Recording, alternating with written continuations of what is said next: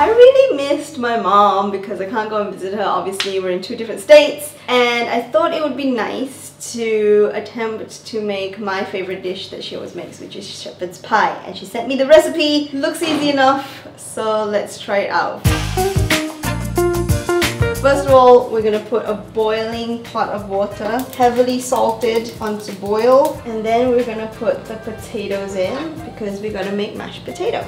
And also, we are going to cook the minced beef in butter with onion to put on the top. So let's get started.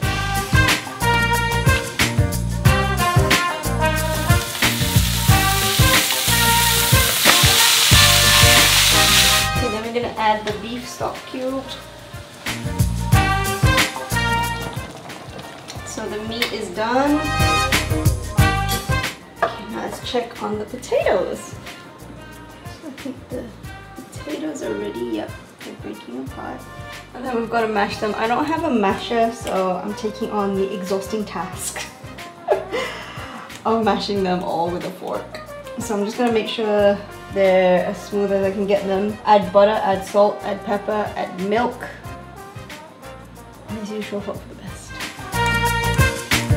So I think the mashed potato came out pretty good. Just putting it on top as smoothly as possible. So it looks good. Now we just got to put it in the oven for about 15 to 20 minutes.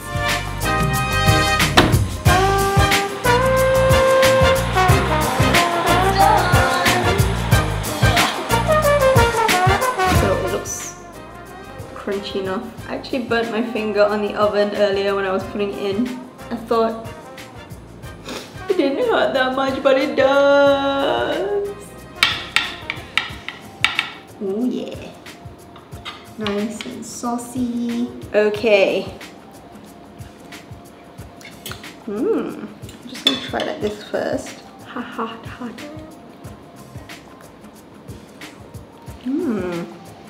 So I actually sprinkled cheese on it, and that makes a difference.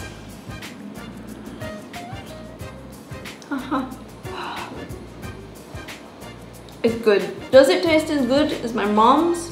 No, but I think we're almost there. I am going to challenge myself tonight to finish this entire pie by myself. What are calories, right? See you!